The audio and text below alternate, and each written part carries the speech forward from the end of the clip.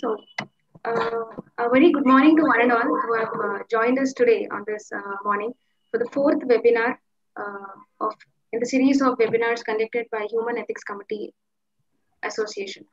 So, this is Sarah, moderator for today's session. Once again, I welcome you all for this webinar on good documentation practices. So, there's a saying that goes, if it's written, it is, if it's written, if it's not written, it has never happened. And if it is written, it doesn't happen what, it doesn't matter what happened.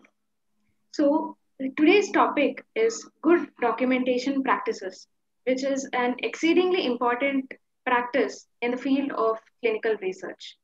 Now, I would like to invite Mr. Sudhir Patel, Secretary, Human Ethics Committee Association, and Director, Culinary Clinical Research, to take over from here. Mr. Sudhir. Thank you, Sarah, and good morning to everyone. Thanks for joining this webinar today. And I, as a Sudhir, Secretary of Human Ethics Committee Association, just to introduce what is this concept as a Human Ethics Committee Association.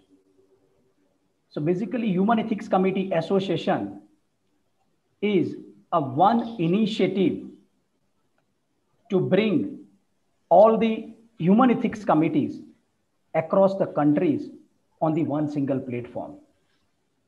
Human Ethics Committee Association is a registered organization in the area of ethics in clinical research.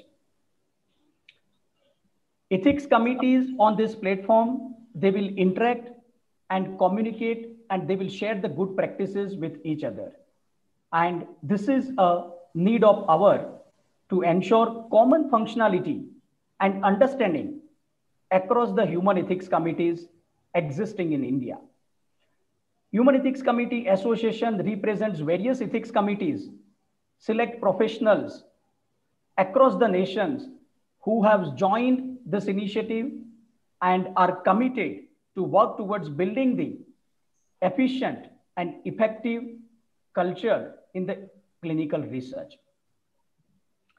There are objectives, key objectives of Human Ethics Committee Association to empower the human ethics committees and to bring the uniform ethical standards, to facilitate the interaction between the regulatory bodies, the researcher and the sponsors and ethics committees on an ongoing basis, to organize the seminars, trainings, and workshops. Today, this is one of the initiative and webinar series where you all are part of it. Ongoing interaction with the ethics committees to know their needs, to know their challenges, and to cater them in a best possible way to help them to find out the appropriate solutions in the clinical research.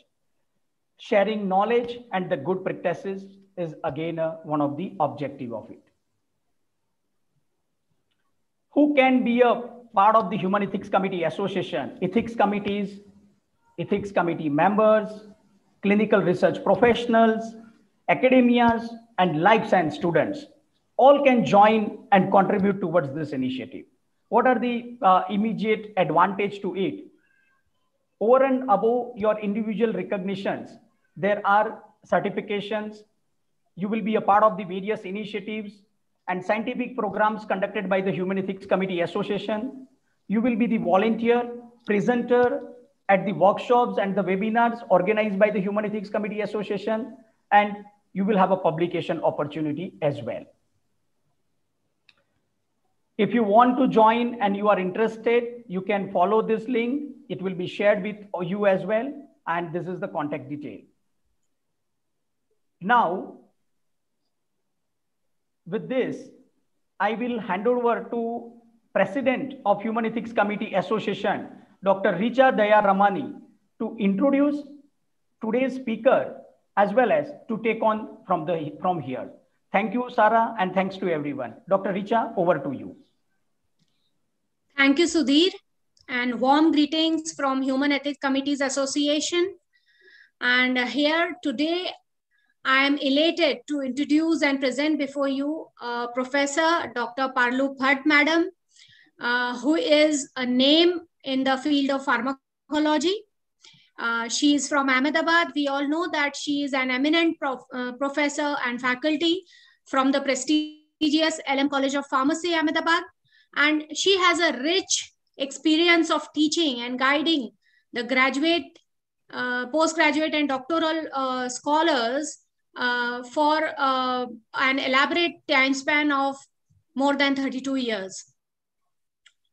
Along with this, she has taken clinical research training affiliated to Harvard Medical School, United States of America. And she is currently positioned as a research and knowledge processing pharmacologist. She is also serving on the panel of consultants to various healthcare organizations. And also she is serving as a chairperson at the CIMS SIMS Hospital, Ahmedabad.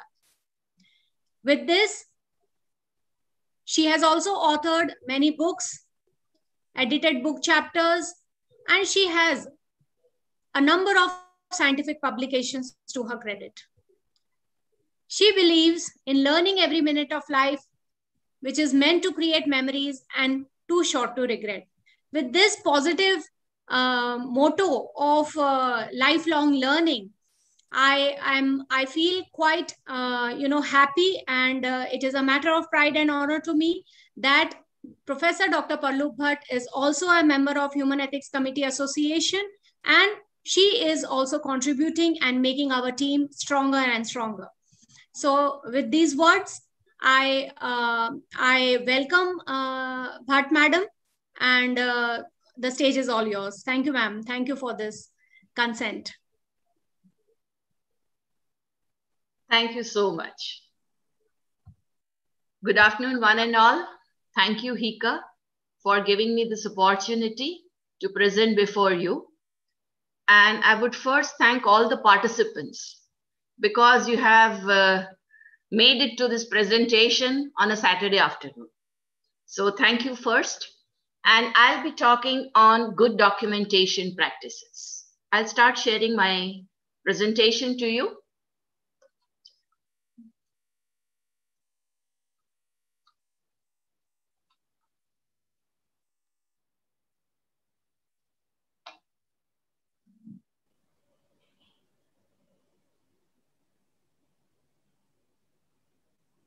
So I'll be talking on good documentation practices. It is commonly abbreviated as GDP, but recommended to be abbreviated as good documentation practices, GDOC-P.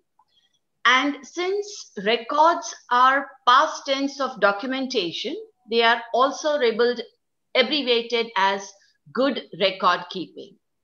I have taken the liberty of using the abbreviation GDOC-P throughout my presentation. My disclosures: I am member of the Human Ethics Committee Association. Further disclosures: I follow all COVID norms, wear a mask, otherwise I'm alone over here in the boardroom. I follow hand hygiene. I keep social distancing, and I'm vaccinated.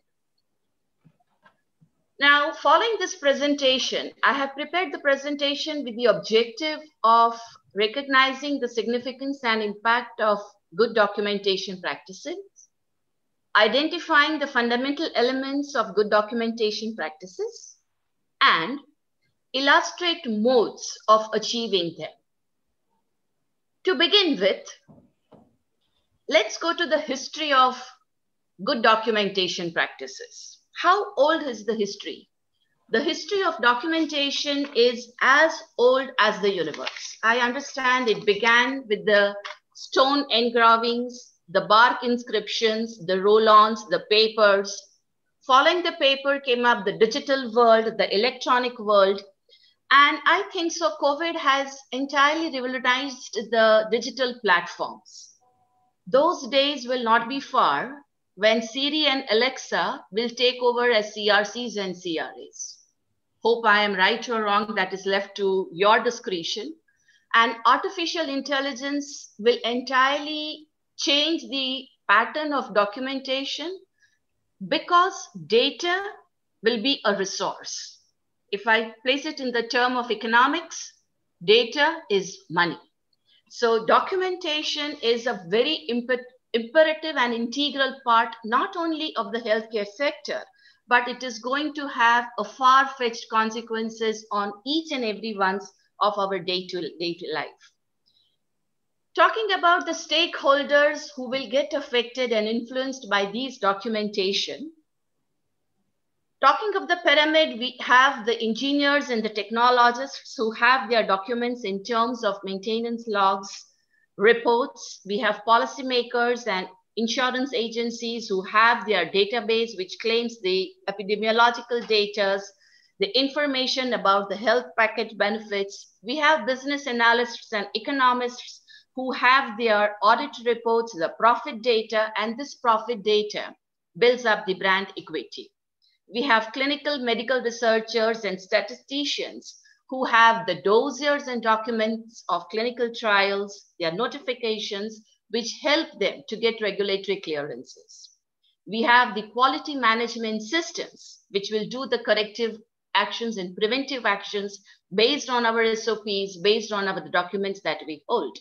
We have auxiliary care providers, which take up the nursing assessment forms, the orders, the vitals, the medication errors, the ADR reports, which also are fed to the clinicians, which build up the treatment sheet and in turn, look up the patient care or the subject care. So if you look up, the stakeholders of the entire healthcare sector are influenced by good documentation practices. And if I put all these together, what does good documentation practice bring? It brings patient safety and quality of care. Very importantly, right care at the right time, I could say cost-effective treatment, better outcomes at lower cost, supports clinical decisions, helps in disease management, adheres to the treatment plans, very importantly, prevents fraud, builds up a brand identity and a social and interpersonal trust, helps in the exchange of information, improves wherever required, tailors up studies, very importantly, identify unmet needs, helps in the acceleration of the regulatory requirements, helps in the publications, and to me, very important, it brings peace of mind. So good documentation practices are required by one and all. Now this is a visual. We Indians are cricket buff. Something is missing in this picture of the cricket. I think so, since we don't have right now an interactive chat, something is missing in this picture. And I think so you all are able to figure out what is missing. Healthcare without data is like cricket without a scoreboard. So this does not have a scoreboard. And if there is no scoreboard, we don't have any information about what's going on in the game. So healthcare without data is like cricket without a scoreboard. This was an analogy. Now, since this presentation is open and caters to many people from academics and industry, I have placed in a few slides which are taking up with the basics of good documentation practices, and then we'll discuss the advances. So to begin with, what do I understand by a document? A document is an approved communication which could be either as a paper or an electronic form, online, digital, or an analog media. You may add in times to come Siri and Alexa and Google Assistant, which guides about how an activity shall be executed, a vital component of safe, ethical, and effective subject care. It is a mechanism to describe, explain, instruct, record, communicate data, information, knowledge, very importantly, wisdom, regarding the subject, system, or procedure which affects the continuity of care. Very importantly, it is a legal record of care that is provided. A few examples which you could relate to your area of working. It includes records, bills. Records could be manufacturing records, calibration records, clinical trial records, change control records, certificate of analysis, log sheets. It could include policies, protocols, labels, SOPs, training assessments, or technology transfer documents. A word which is very concurrently or parallelly used with document is record. What is a record? Record always documents the past. It provides evidence of compliance, more to do, establishing the effectiveness of the operations of the QMS or the quality management system. So talking about records and documentation, going on to what are good documentation practices. Good documentation practices are methods for recording, correcting, and managing data, documents, or records to ensure reliability and integrity of information and data, very importantly, at all times. Past, present, and future holds on this documentation. So good documentation practices exists at, or rather it reflects all that you have done at all times. There are a few standards which will help us to do the good documentation practices. They are the 6 C's and the 4 R's. The 6 C's include, it has to be correct, very importantly, because it has to be reproducible. It has to be clear, meaning to say, it has to reflect what it is doing or what it is trying to establish. It has to be concise, that is to the point, comprehensive, confidential. You do not discuss your patient health data in the lift. It has to be complete, and an easier option of good documentation practices is it has to be chronological. Let it go in the time frame as it happens. It becomes very easy to document. That principle is very easy to follow. The 4 R's include, it has to be relevant, it has to be reflective, when required, it can be dragged up, retrievable, it has to be readable and legible. It has to be permanent. So the 6 C's and the 4 R's are the standards of the good documentation practices. Now, I will very quickly go through 4 or 5 slides which are required for good documentation practices, the ALOCA principles. Many of the participants would be well versed with it, but I think so, talking of good documentation practices and not talking of the principles of attributable, legible, contemporaneous, original, and accurate, adding one more to it, complete, will leave the subject halfway. Attributable meaning to say, that means it has to indicate who has recorded the data or performed the activity as justified by the sign and the date. It has to be legible, meaning to say it has to be readable or interpretable once it is recorded. Hence, it has to be permanent. There has to be no unexplained holographics. Today, we are living in a world of emojis, but these emojis may be understandable by different people in a different way. So no one explained holographics, and properly corrected if necessary. We know how to correct it. I have placed a few slides which will depict how it has to be corrected. It has to be in the real world, that is contemporaneous. It must be recorded at the time when it has been generated. You cannot remember everything at all the times. So it has to be in close proximity to the time of occurrence or the point of occurrence. It has to be original. It has to be preserved in an unaltered state, no forgeries. And if an original is replaced, the GCP gives the definition of what is a certified copy. It has to be accurate, meaning to say correct. It has to be reviewed. This is a very important point. Most of the problems of good documentation can be handled if the document is reviewed on and off. Modifications need to be explained if they are not self-evident. And very importantly, it has to be complete. From the monitoring point of perspective, very quickly, I'll go through these principles. Attributable If at all you are using an electronic system, see that it has a unique user ID. This is important because it traces the person who has done that activity, and that person needs to be trained or should be authorized to perform that work.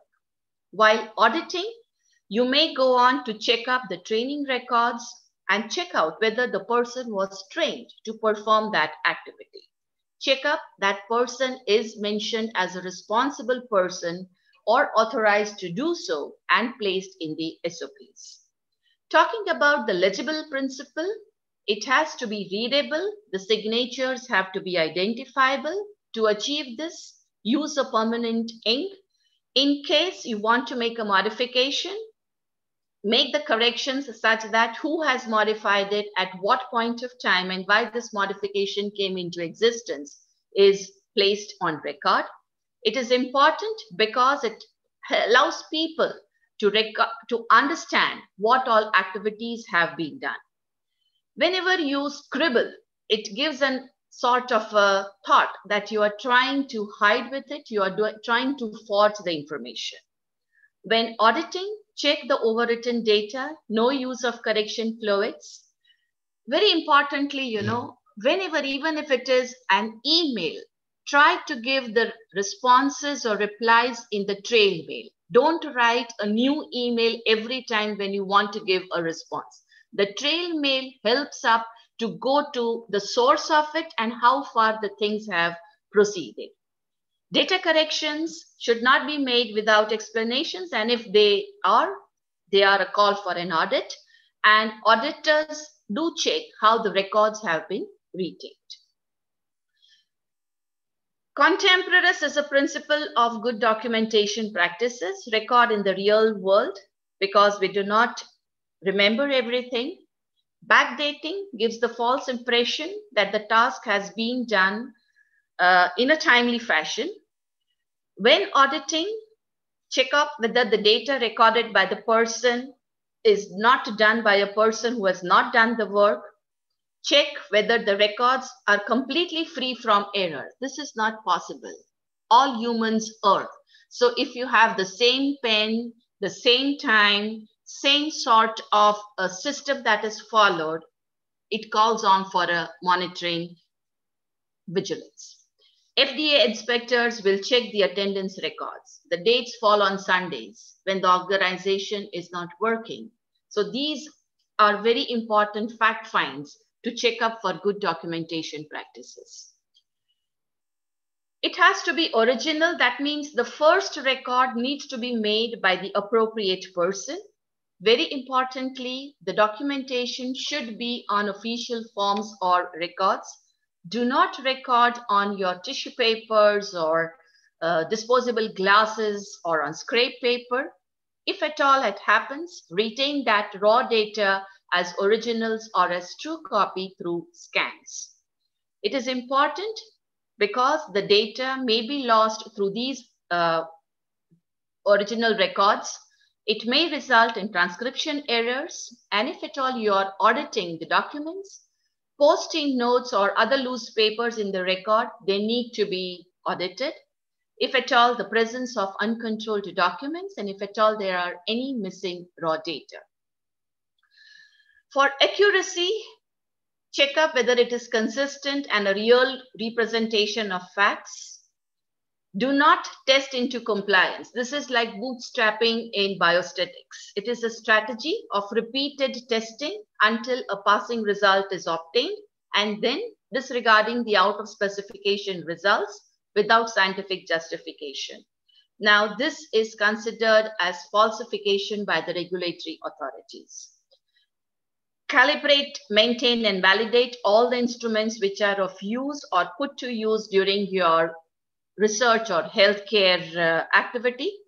It is important because it helps up to build good scientific decision making. For audits, check up whether the results are too good to be true, and also check up for audit trails for repeated tests. So these very quickly I went up through the ALOCA principles. For completeness, this is very important for healthcare records because it influences the treatment strategies. check off whether significant illnesses and medical conditions are well indicated. I had an assessment of a hospital where there were 25,000 IPD, OPD patients of the organization, and none of them had allergies or none of them had ADRs. Now, this doesn't happen. So medication allergies and ADRs need to be noted. If at all they are not there, write down that they are not existing. Also, check up for the past medical history like serious accidents, operations, or illnesses in children and adults. Check up for prenatal care, birth, and illnesses. The treatment plans should be consistent with the diagnosis, and there should be no evidence that the patient is placed at inappropriate risk by a diagnostic or therapeutic procedure. So this needs to be well documented to make it complete. A very important principle for good documentation practices is integrity. Now, to some, it could be ethics. To some, it could be sincerity. Few may relate it to morality, trust, virtue, truth, etc. But data integrity is very, very important. If I need to define what is data integrity in terms of good documentation practices, the data is complete, consistent, and accurate throughout the life cycle. That means from the recording till the discarding or archival. And this applies to both paper and electronic data and records, and it falls under the purview of the quality management system. Let's begin now. How do we achieve this? Or to begin with, how do we entertain it or how do we address it? First, let us identify the most common pitfalls of good documentation practices. To me, they can be categorized into two types. One that happens because of the resources, and the second that happens because of poor manufacturing, clinical laboratory, or documentation practices. Now, in case of resources, primarily human or machine, these are errors. The data has been entered by mistake, or the person who is entering the data is ignorant of the regulatory requirement or is not properly trained. If it is an electronic data, there is an error due to transmission from one computer to another, or there is some software bug or malware which the user is unaware of. There is malfunction of the hardware, or the technology changes, makes an older item obsolete such that the old records may become unreadable or inaccessible. So these could be well addressed by training. Poor or bad manufacturing, clinical laboratory, or documentation practices. Now, this needs to be handled individually. These are willfully done. So there is the content or the intent to deceive. And this needs to be handled in such a way because the consequences of this pitfalls, they go up to the empirical treatment plan, go up to the quality management, go up to the risk management. These have far-fetched consequences. So falsification or fraud with an intent to deceive is not acceptable. Selection of good or passing results to the exclusion or poor or failing results, yes, this is also not acceptable. That means somewhere or the other, at some point of time, these errors are going to come up. And unauthorized changes to data post-acquisition, this is also a poor or a bad practice. So most of the time, this documentation is affected because of the resources or the practices which are followed. The resources could be trained or could be made aware of. For the practices, the thing that needs to be remembered is that it has got far-fetched consequences. Whatever you put in will someday or the other get back to you, and at that point of time, it may be difficult to handle it.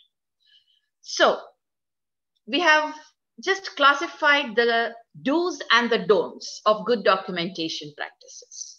Used timed entries on designated forms, clearly identifying subjects in permanent ink, make objective comments, document any non-compliance, document oral communications, which could be in the form of phone calls or personal conversation.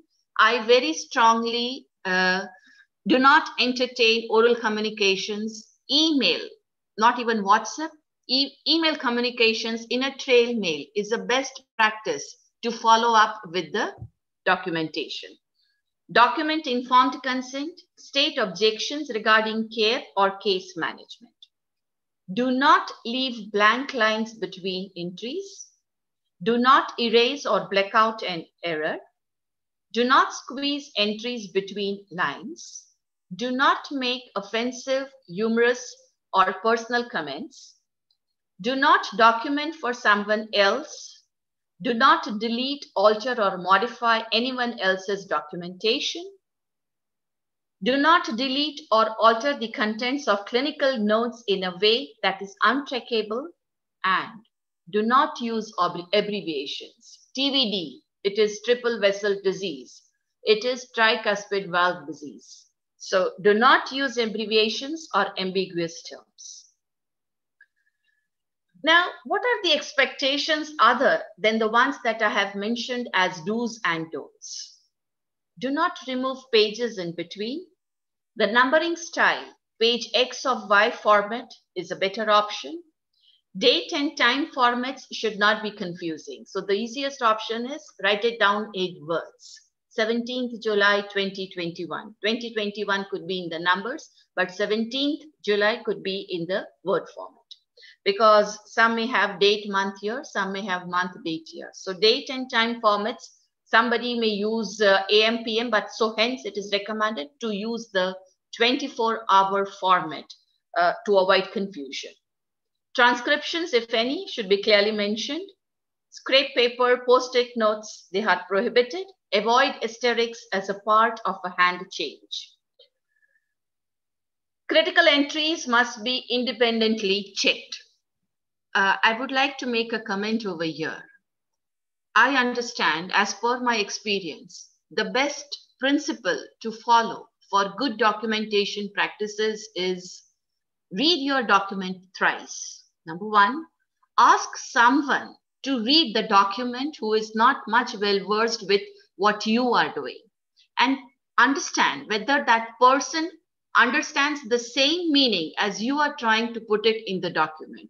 I think so. Reading the document thrice is a very simple principle which helps up in verification and getting it reviewed by someone else who will try to understand or who would present it in the same fashion as you want it to be presented. If that is the format, that means your documentation is complete. So critical entries must be independently checked. No spaces for handwritten entries are left blank. If unused, they are crossed out or write out not applicable.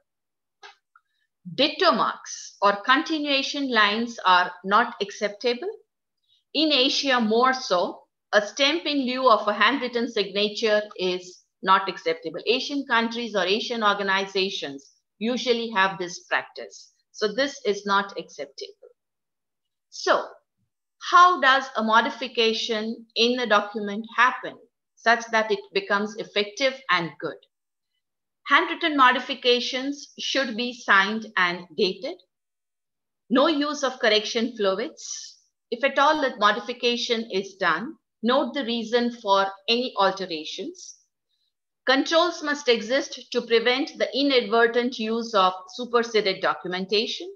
If at all there are supporting documents which are to be added, make a clarification of what all you have added.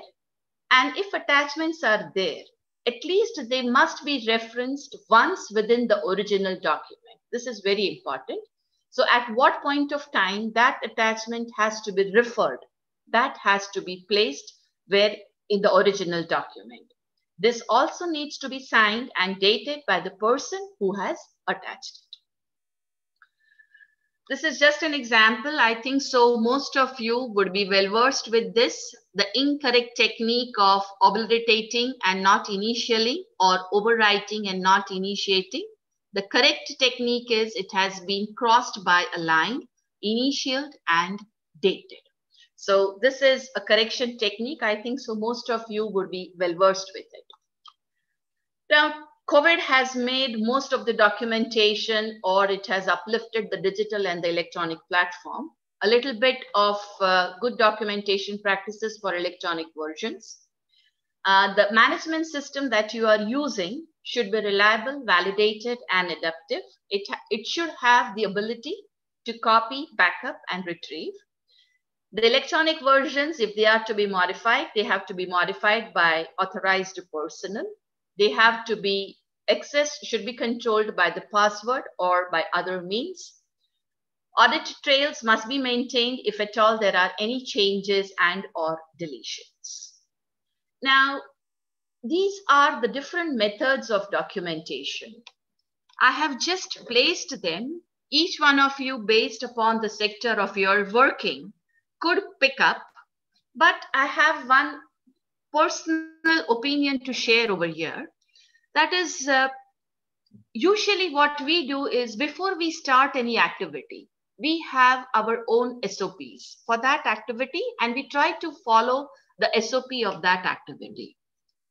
Somehow I feel that first you should do a simulation or a pilot exercise of that activity and then build up the SOP.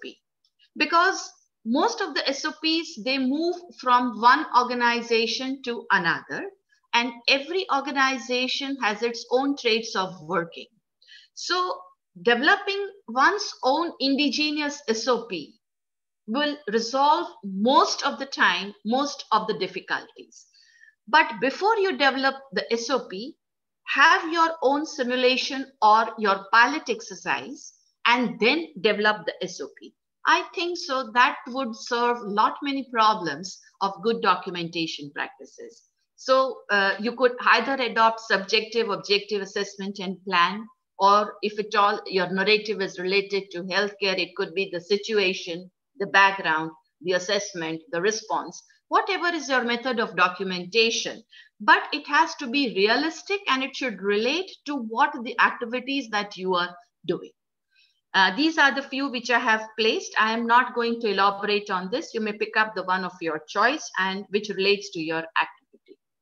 So the PDCA for good documentation practices is first is a plan, design the forms to enable data integrity, train them, develop that work culture, follow the principles of ALCOA, including completeness, coach or train, check, that is review, approve, auditing, review audit trails, and act. So plan, do, check, and act for good documentation practices. Thus, I would say, what do I achieve by good documentation practices? Evidence-based therapy. It influences the quality management systems, the risk management strategies, and in this COVID era, the healthcare sector has got a very important role to play, contributing to the economy of so many countries, more so India. It also influences the gross domestic product. Spiritually speaking, the universal truth is creation, preservation, and destruction. Documentation is past, present, and future. It is a rigor and a reliable source of scientific knowledge and wisdom. So use of adequate tools to affect this will help so in a broader sense of preservation through documentation. I end my presentation over here, but before that, I would like to make one comment. I think so every one of you at one point of time during your work would have encountered the good and the bad part of documentation. So in your chat box, if you could place these examples, the moderator would pick up them and it would become an easy way to share this information and learn of how good documentation has its effect. I will share a couple of few real world examples that I encountered. In this COVID era, I had my COVID vaccine, Covishield, in January, and you had to get registered through the CoWIN app.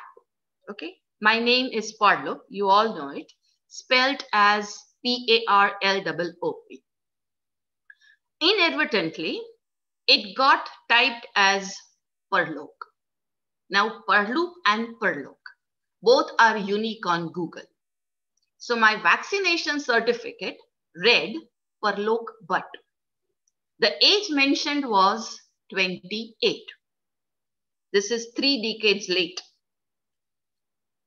Now, if I want to travel out of my country with this vaccination certificate, will I be able to travel? Few poets, they say, what's there in a name? Everything is in a name, whether it is an inheritance of a will, or whether it is the claim of your insurance, or whether it is a vaccination certificate, you want to travel abroad. So this is my example that I came once the app was further revised, and then the app had one more inclusion of revision. The kappa came into picture and Parloop became Parloop. So this is one example I would like to share. Another example I would like to share is my mobile number is 98240-23453. Okay. By mistake, somebody shared the number, and instead of 3, the number 5 was replaced by 3. Now 98240-25453 is the number of an intensivist of a hospital.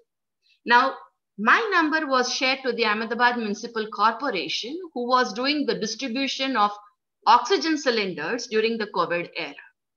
So I was receiving frantic calls for this intensivist. Instead of his number, my number was there, that how many oxygen cylinders are required. This patient is in ICU, how he or she is doing. So again, I had to go to the kappa, got the details from the hospital, rectified the number, send it to the Ahmedabad Municipal Corporation, and the phone calls stopped. Similarly, instead of 98240, you write 4 this way, so it is read as 5. So the number was taken as 98250-23453. Now this number is of one Dr. Harshad. Harshad Bhai is also the name of my father. So I get calls, Harshad Bhai che. Now, which Harshad Bhai? So I did the kappa, found out that this is the number of Dr. Harshad, who is a physician, and the patients are trying to call to him. So these are small mistakes, but they go a long way, specifically in eras like COVID, where it influences the patient care so very largely and critically. So these are the 2 personal experiences that I had of late. One more example I would like to share, leaving extra space. Okay, a document which read not completed with too much of space between not and completed was forged to not completed. Okay, so this is how a malfunction occurs because of poor documentation practices. Do you read this as 24, 29, 27? God bless us. And each value is important when it represents very critical activities. So good documentation practices, how they affect. Another example, I'll tell you of a real world. A hospital formulary, it has the medicine Clavix, which includes aspirin and clopidogrel, both 75 milligram. Now, in the formulary, the generics, the active ingredients, instead of both aspirin and clopidogrel being placed, Clavix A underneath the IP was clopidogrel 75 milligram. Now, when the data was pulled out, that how many patients after angioplasty are receiving dual antiplatelet therapy of aspirin and clopidogrel, all of them were receiving only clopidogrel. That means that this was non-compliance to the ACC guidelines. They were not given dual antiplatelet therapy. The problem was that they were given dual antiplatelet therapy, but there was a poor documentation inadvertently, documentation in the formulary, where instead of aspirin and clopidogrel, by mistake, only clopidogrel was noted. So this is another real world experience of how documentation influences and shows that there is a non-adherence to good clinical practices. So with that, I leave the session open for question and answers, as well as for all of you to place up your examples, through which I think so it becomes the best modus operandi for all of us to learn how we can improvise and have a data which is correct, complete, critical, so on and so forth. Thank you so much for a patient listening.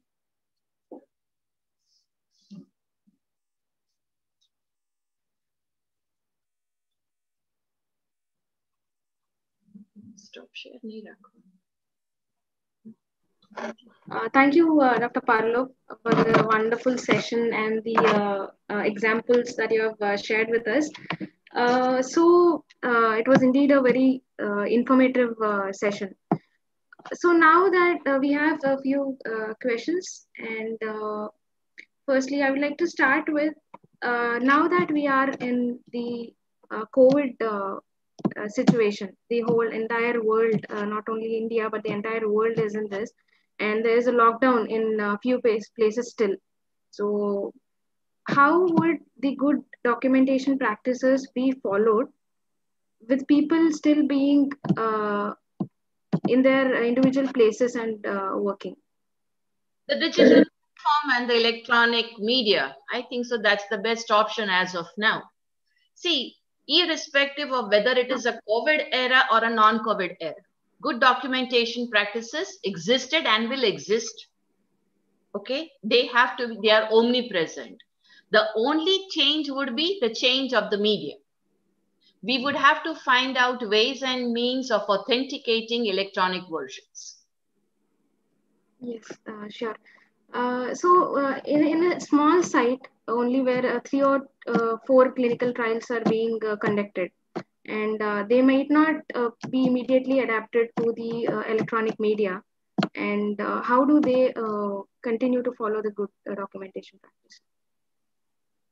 First of all, in today's era, who is not adapted to electronic media? Everyone is adapted to electronic media. Even if it is a small site, most of the trials are having electronic medical records. And even if you don't have your electronic medical records, your Excel sheets and XML sheets are good enough to document all that you do. So I think so, even if it's a small site, you may not have the EMR of that site, but at least you can have versions which will help you to cater to it. Software versions which will help you to capture the data.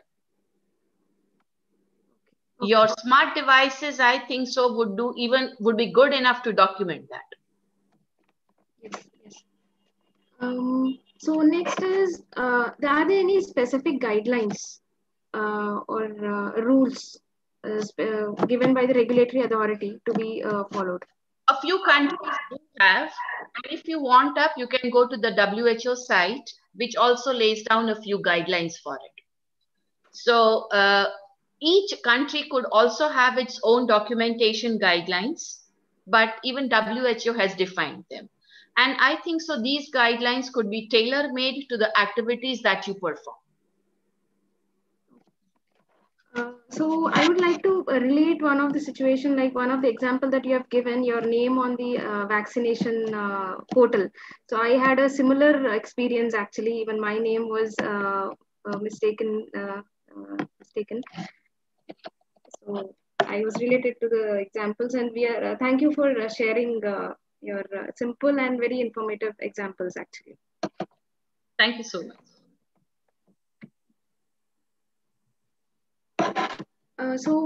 We may take a few more questions.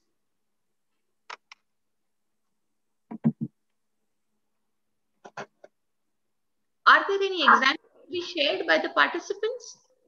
You can give them No. a couple of minutes, if at all they can share the examples.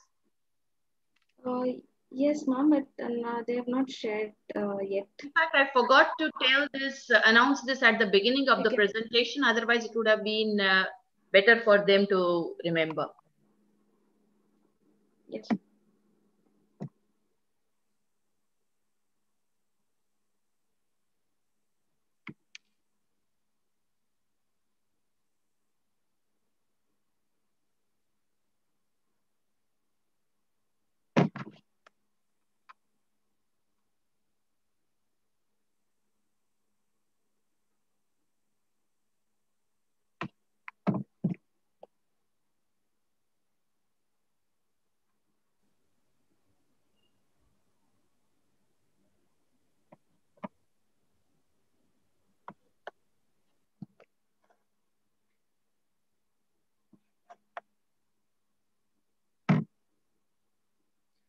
I think, ma'am,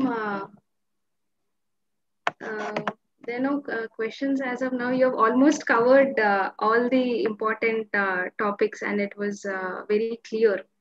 So, Thank you.